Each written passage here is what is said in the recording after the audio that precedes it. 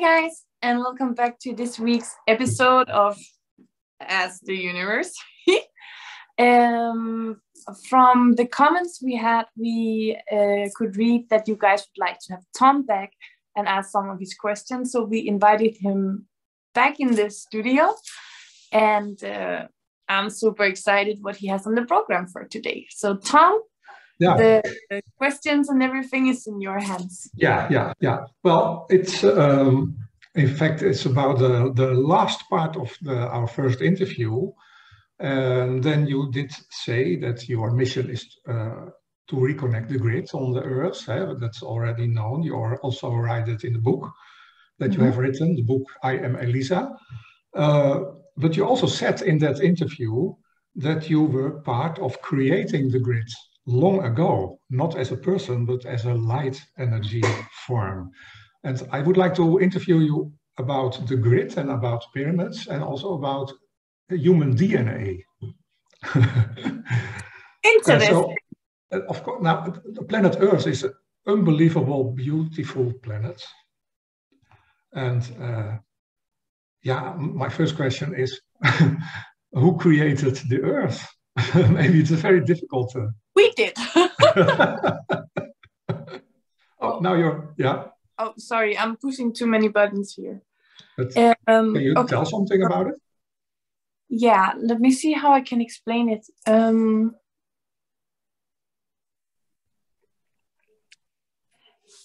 When you're outside of this universe, everything is energy. It's vibration and the flow. It's created with frequencies and density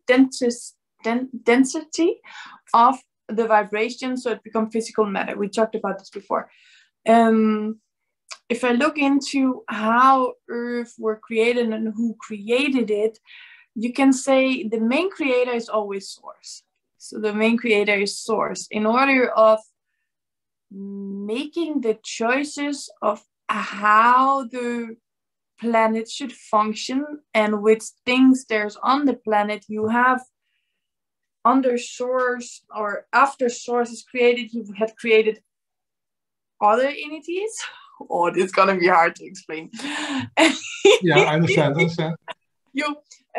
And some of these entities are responsible for creating new universes where you are able to unfold certain scenarios that will help the universe grow. So those who were a part of the energy construction that construct the planet Earth is basically an energetic form with a lot of consciousness that were willing to play out a project. There has been other projects and some of them have fallen and other of them is still here.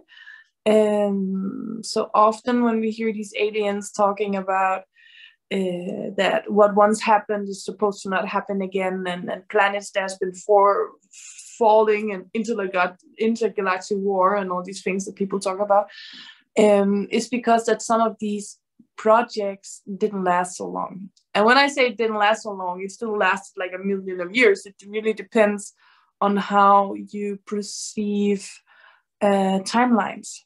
But on Earth, we have this linear thing with an ending and a start, and we are everything that happens in between. Yeah, and so when the Earth was created, also the grid was created. You say in your book that in fact the original grid, because there were more grids, more 3 grids, you say in your book, but in time of the Earth, but the original grid was created together with the creation of the Earth. And now my question is, why was the grid connected? Why was it so important? So the grid was a part of the balanced flow of energy and vitality all around the planet. A part of the grid was also so that certain aliens could travel in and out between multiverses. So it has like different rules, different assignments, but the main grid or the main thing that I always feel drawn to reconnect to is this thing about harmony around the globe. It's when once everything was breathing in the same way and was moving in the same flow. And then we have the ice age and something else happened. And then we have the separation. And within separation, there's also creation, of course, because when you separate, you become very strong this or very strong that. Let's see if I can close the sound. Okay, the last thing I said. Okay, so what we had was, once everything was floating in the same vibration, there was vitality all over, there was oneness, even in how the earth was created. This thing about circle of life, that also kind of made sense in how everything was in totality. Then we had the ice age, and there was something with some aliens and hips and hats and the fall of Atlantis, and we were separated. And within separation is also growth, because when you separate, then you're forced to specialize in certain fields. So somewhere there's hot, somewhere there's cold, somewhere there is desert, and the same goes with the people. So in separation was growth, and we could see this for a long period of time. But as it is with everything, when you reach a point in that growth where it's kind of worn out, and there has been so much hardship on earth for a long time, and it's about time to reconnect to the balance and reconnect to growth within the totality and within the oneness, because we've been growing as individualities from an ego perspective for centuries, and now it's time to remember what oneness means and what it can bring, not only to ourselves, but to each other and the whole planet. Yeah, so if you could say, in fact, that the grid is kind of a blueprint for the planet in some way? Yes and no, because a blueprint, you don't break a blueprint. But yes, in the very first creation of Earth, we had already created the grids, and the grids has been used for different things along the path, because when you separate the grid, then you have some places there's power places, you have some places that the aliens learn to use for traveling in and out of dimensions and stuff like that. So later it was used for different things. Yeah. And but now we are in a time that the grid is more balanced or more flowing, transformed. We are in the time where it's supposed to reconnect to it, so it can be more balanced. And etc. We're not there yet. That's kind of the role of what we have to do. Yes, but will that the transformation of the grid also influence the human consciousness on Earth? Yes, because within the memories of stones and within the memories of what has been created from the days of dawn lies a lot of consciousness. And when we can link to that, we link to a bigger part of our origin, which means that we can tap out of the... Somebody called. Which means that we can tap out of the matrix that we are playing in and linking to a deeper part of understanding of our true selves. Yeah. Now, the pyramids are a part of the grid, right? And also the ley lines.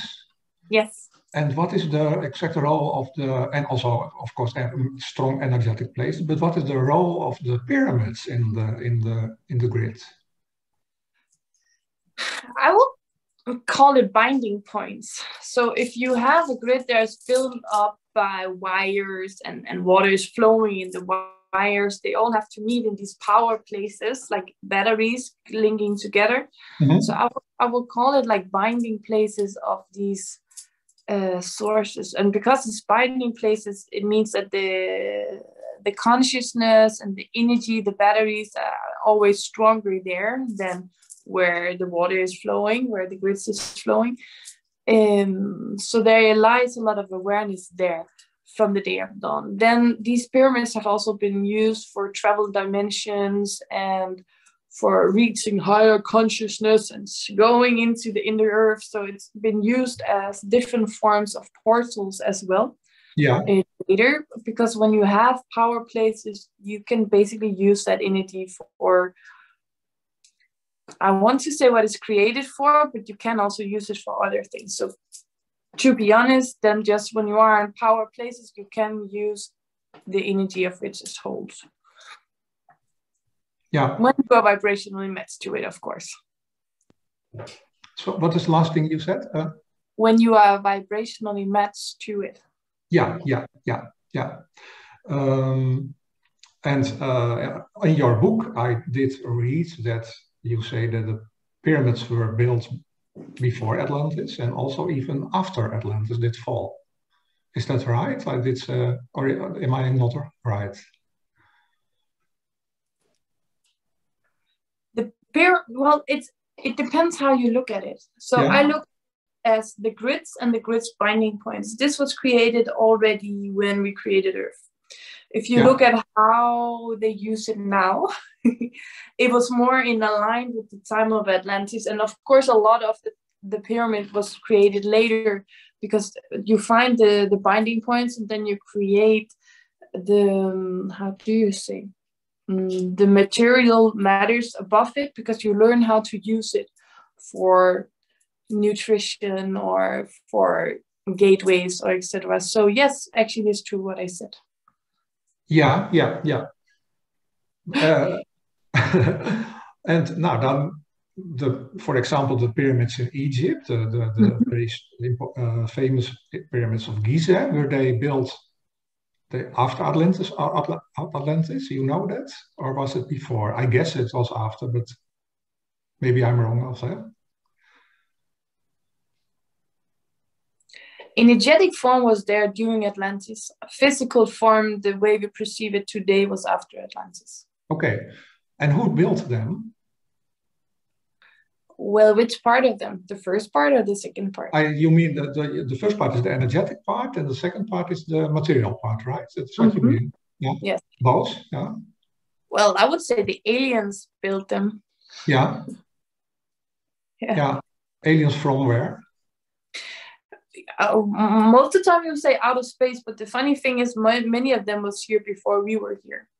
There were taller, bigger creations, different shapes of faces, different way of interacting, different way of combining matter together so they could form these stones and pyramids.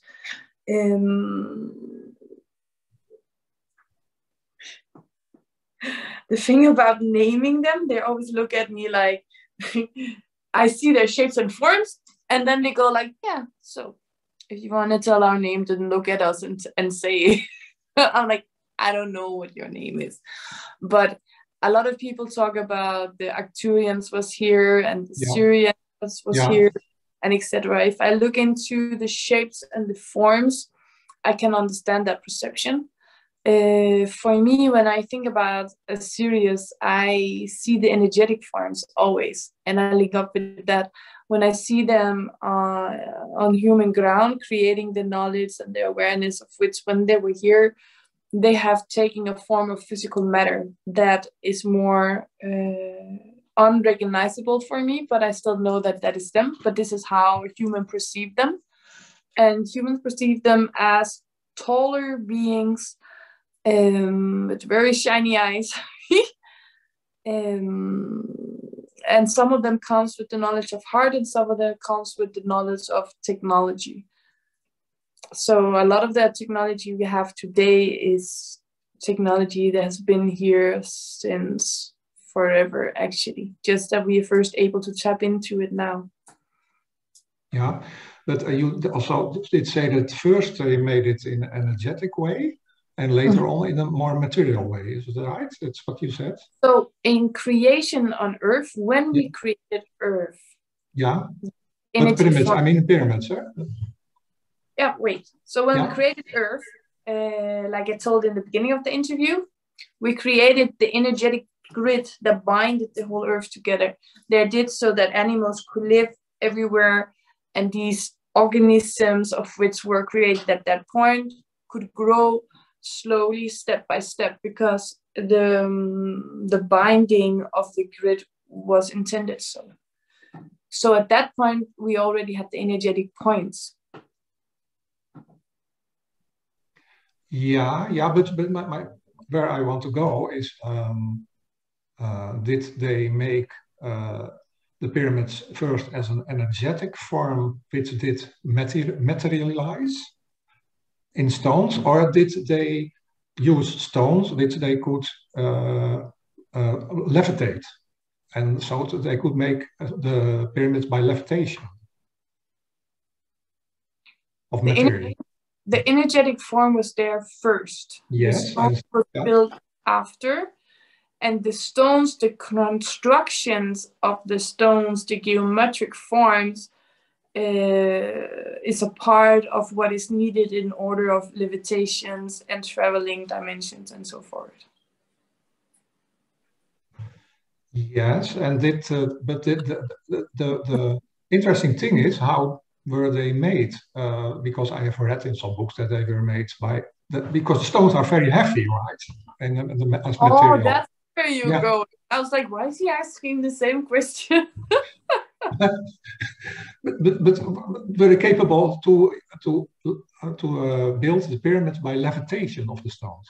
This was not yet clear for me. You know that? But it's funny because when I look at it, it looks like a different way of creating.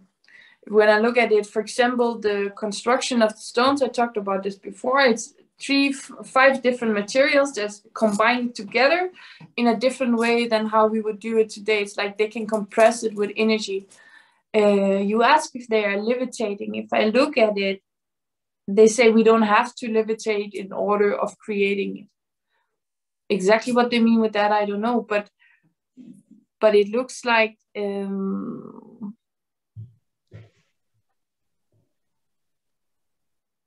they build it with energy. They are able to move it with energy. They know how to use the energy differently. So the way that we carry things heavily, it doesn't look like that. It looks a lot more easy when they do it. It's like using the energy from the source and the form, and because everything is energy. From my one hand, my other hand is not just air and compressed atoms. It's energy, right? So if you really know how to use the energy in your body, combining it from the source of the ground and materialize it a bit, you can move objects by using the energy between the two. But that is such a big thing that we have forgotten. But once I had a patient who could do this. He could move material things with his energy. He was a very strong guy. Yeah, a very interesting guy. It's called telekinese. It's that's the name of it. Now the Earth has the ley lines and the pyramids, and they also say that the Earth has chakras. Mm-hmm. Some say that the Earth has 7 chakras, which are very important points. Mm-hmm. But in fact, the human body also has the meridians, the acupuncture meridians, and also the chakras. And they say we have 7 chakras. That are the most famous chakras. Other spiritual ways are saying that we even have 12 chakras. I believe that's true. I will also ask you something about the number 12. But I first would like to ask you something about the DNA.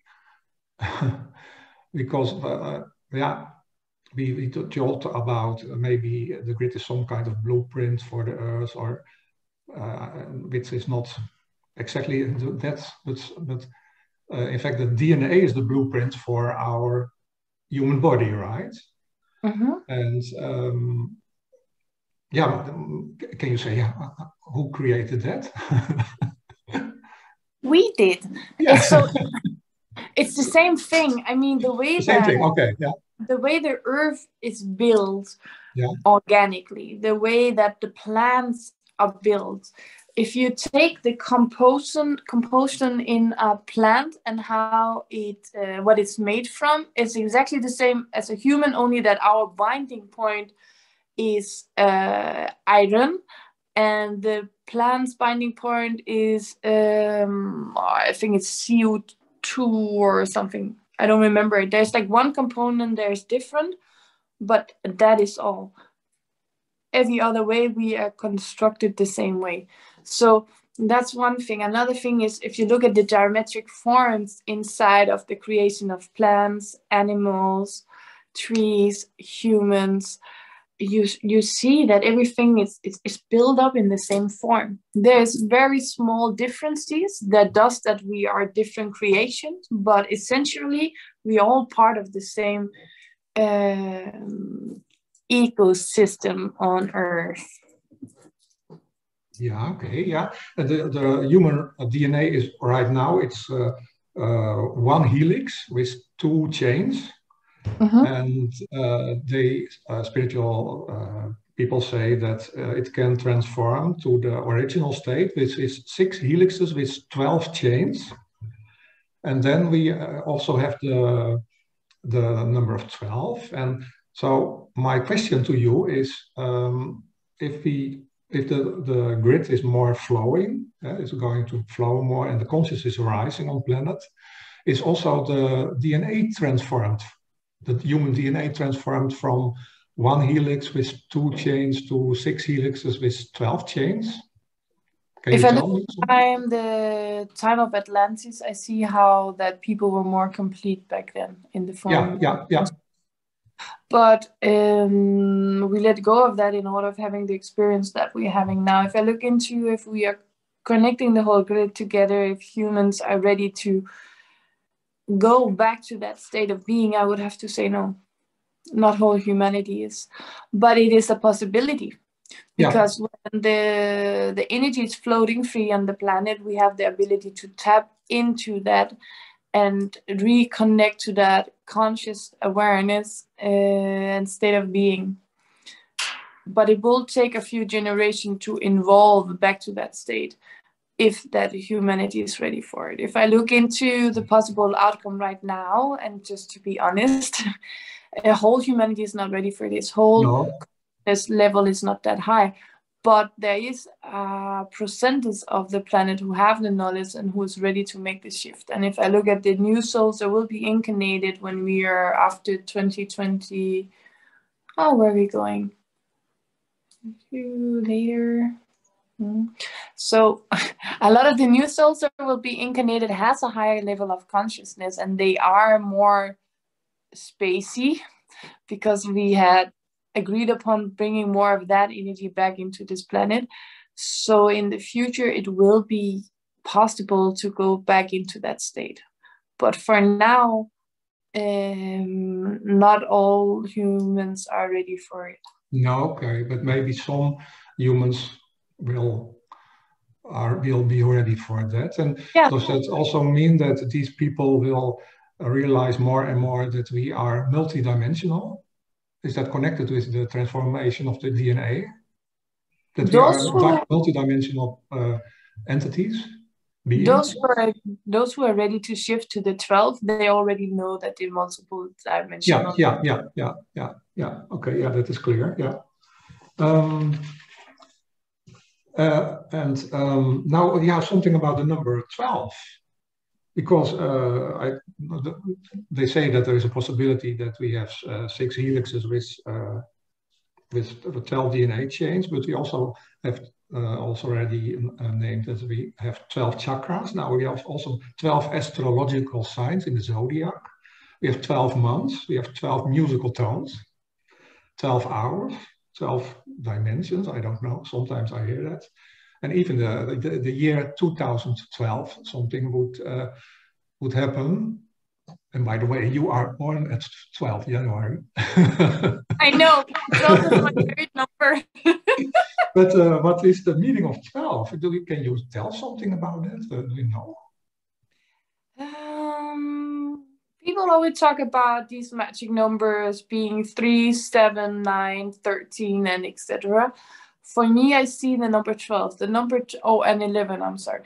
Yeah. But the number 12 is a part of the creation of the wholeness of the hologram, whatever that means. Yeah. So, I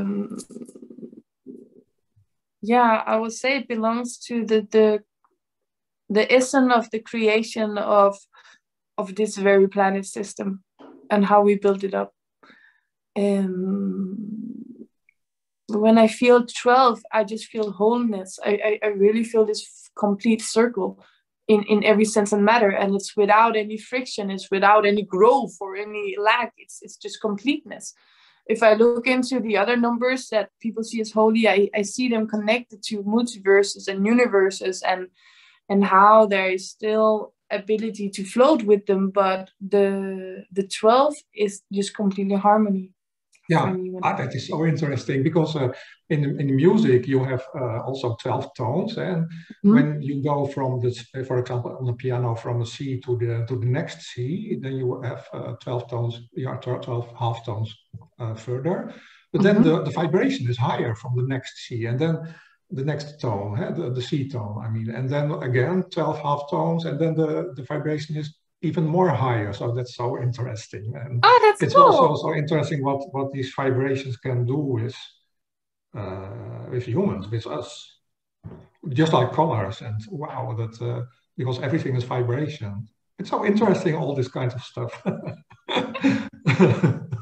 It is. Yeah. Other question: Will the poles shift? I mean, the North Pole and the South Pole. Like anytime soon, or? Yeah, I don't know. Some people say it will happen. It can happen in the coming time of transformation.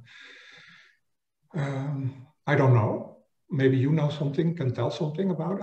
I don't know. As humans, we really like to dive into possible outcomes. Yeah. Very much. Yeah. And make some of the the most epic and scary is something that we perceive as reality, and as more we put our focus on that, as closer it comes, because law of attraction is also a part of this game, you know.